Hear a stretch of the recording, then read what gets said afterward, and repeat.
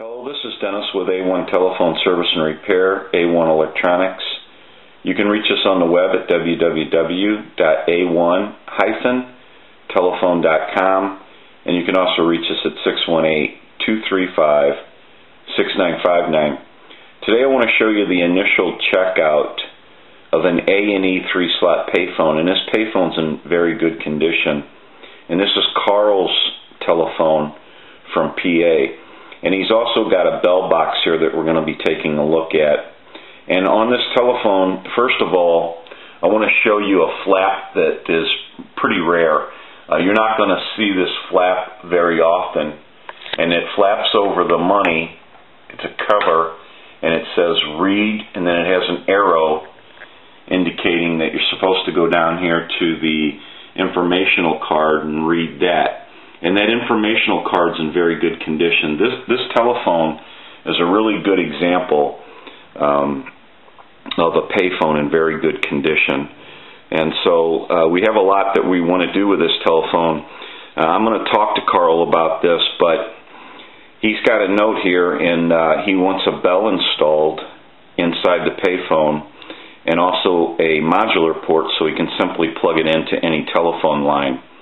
And so we're going to go through this telephone and do whatever we need to do to wire the bell in and finish the bell circuit, install a modular port so you can plug in a line to it, and then do any wiring that we need to do on the inside and go through the rotary. Now he has both of his keys. He has his body key and lock and his vault door. And so he even has a cash box here. And so that's a plus. So that's really cool. I'm going to go ahead and reach over here and take the body and then spin it around, and I'll show you this flap that they have on here.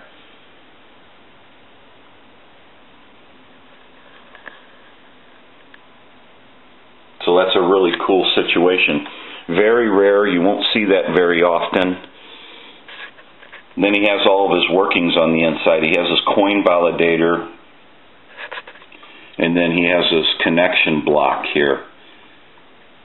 So pretty much everything is to this telephone. We'll kind of move the body out of the way for a second and take a look at the inside of the telephone. Now, going through the center hole in the middle here, we've got a couple of lines that come out. And one was probably wired into the telephone line, and the other one probably shot down to the bell box. I'll give you a look at his hopper.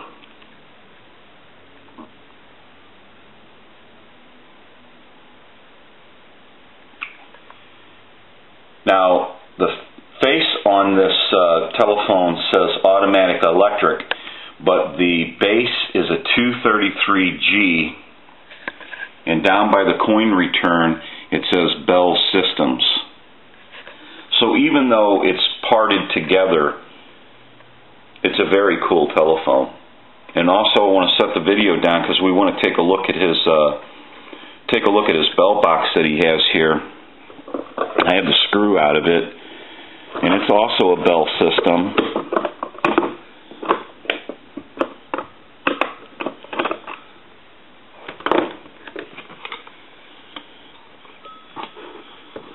We have everything that goes to this bell here. I'm not sure what we're going to be doing with this bell. He may want it connected in, or have a way to connect it into the telephone line, and then also make a connection to the telephone itself with a bell installed in that.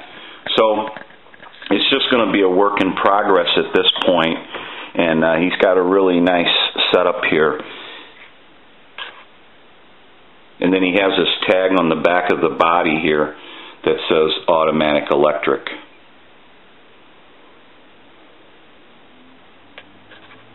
So we're going to take a short break and start working on this telephone and getting it straightened out for Carl. We'll be right back. Okay, we're finished up with this payphone, and so what we've done here is install a bell and created a bell circuit for the inside of the telephone. We also went through the rotary and straightened that out, made sure the numbers were racking off properly and cleaned the points and adjusted everything. We also went in and installed a modular port, so any line cord, any length or whatever can be plugged into it. And so we also rewired everything in the payphone, and we went into the bell. Now there's an external bell here, and we wanted to set that up for Carl to where if he wanted to plug a line cord into it, he could plug a line cord into it, but then have another port where he could run a line cord out and feed the payphone. So he would have an external bell, and then he would have an internal bell inside the payphone. Now, a little bit of everything was done to the phone because we had to rewire everything and get everything straightened out. This telephone also has a very rare, like we mentioned earlier in the video, it has a flap on it over the coins. And so that says read and an arrow back down to the informational card. We also got a dial center card on it that says wait for dial tone, and that's kind of more to the period of the telephone. So what we want to do now is I want to show you the bell here real quick. I have the cover off of it. And so now what we can do here is this has been mounted and it's connected up to the connection block. And so really all that has to happen here is Carl can simply plug a line cord into this part of the adapter, and then he can also come out this end so he could feed the bell and then go on and feed the payphone. So we'll go ahead and set that to the side now, because what we want to do is do some final checks on this payphone. So we're going to go ahead and ring it.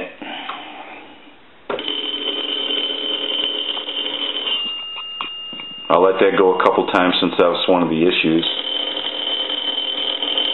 Let it go one more time.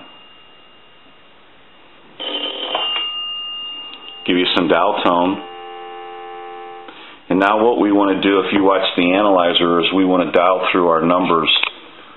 I want to move the light here so it doesn't wash out the video.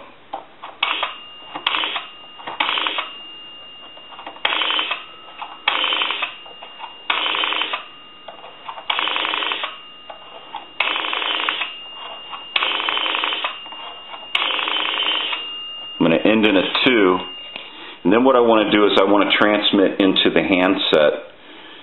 And if you watch that red light on the analyzer, every time I transmit, you'll see a light. That's an indication of 100% modulation on transmit. 1, 2, 3, 4, 5, 6. Hello, hello. So we know that this telephone is in working condition, and we're going to go ahead and plug it into a regular telephone line now. We'll move it over and we'll do some calls with it. We'll call, like, say, a time and temp number. Give you some dial tone.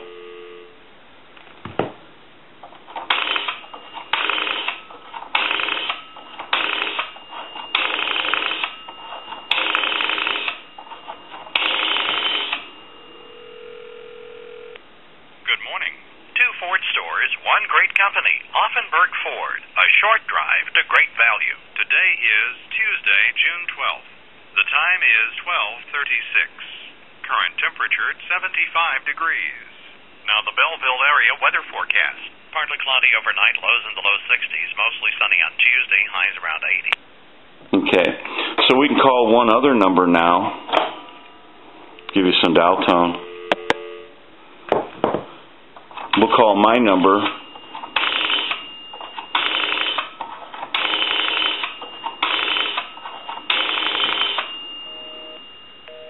And it'll be busy. We can call one other number. Give you some dial tone.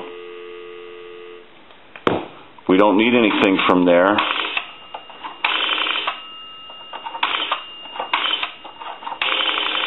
Right now, but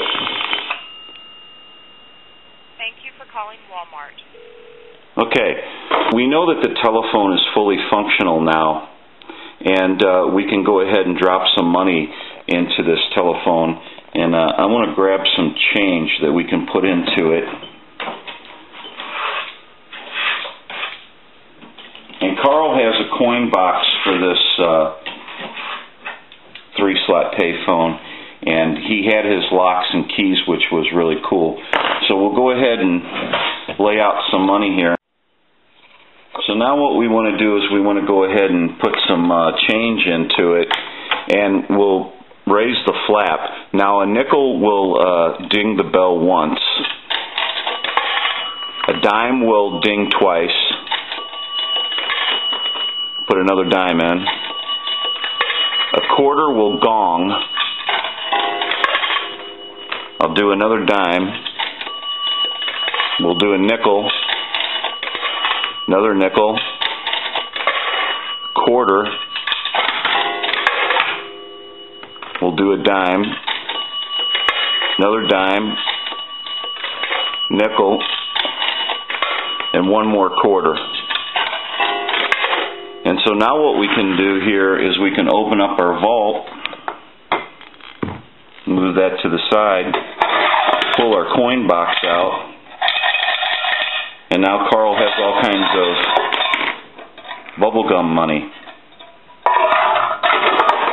I actually have customers that tell me that they hide important small things in the vault of these once they've hung it on the wall or installed it into a payphone booth, because these telephones are very hard to get into, and they're like little safes. So I'm sure a lot of people use them for that reason. So anyway, I'm going to go ahead and unplug the line cord from the back of the telephone.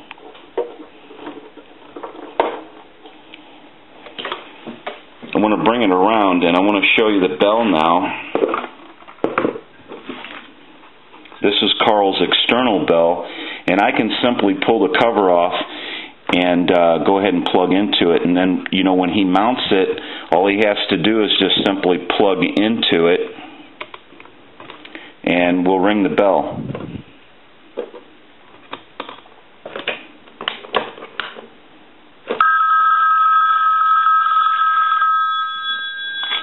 Put it on low. Put it up on high.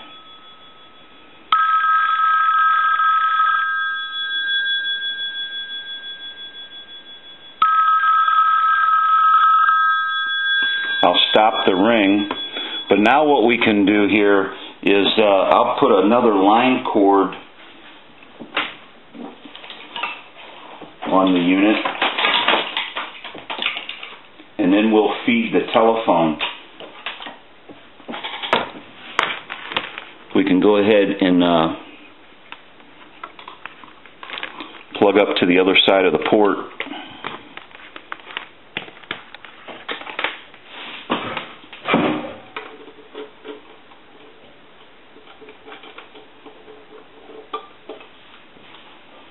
So now what we can do is I'll go ahead and ring the phone, and that would be both bells now ringing. And I'll give you some dial tone. And then we'll walk through our numbers one more time if you watch the analyzer.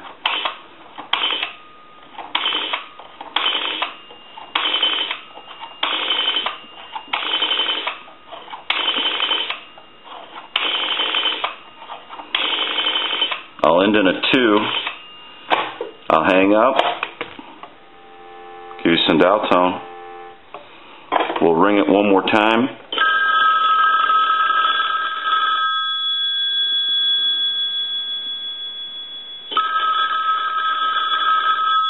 Give it one more ring.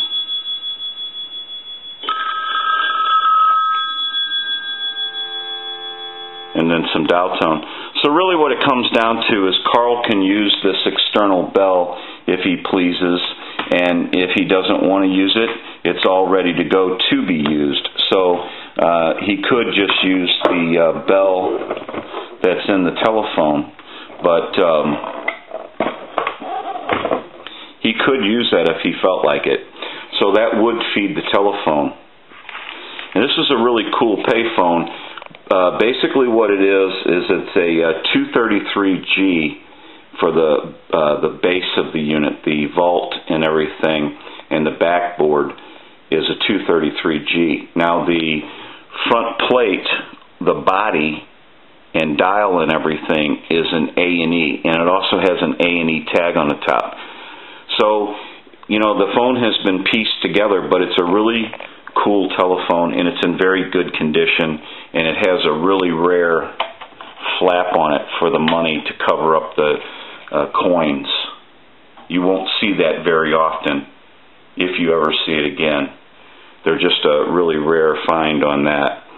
So this is Dennis with A1 Telephone Service and Repair, A1 Electronics. You can reach us on the web at www.a1-telephone.com, and you can also reach us at 618-235-6959. This is Carl's telephone from PA. Thank you for watching, and have a great day.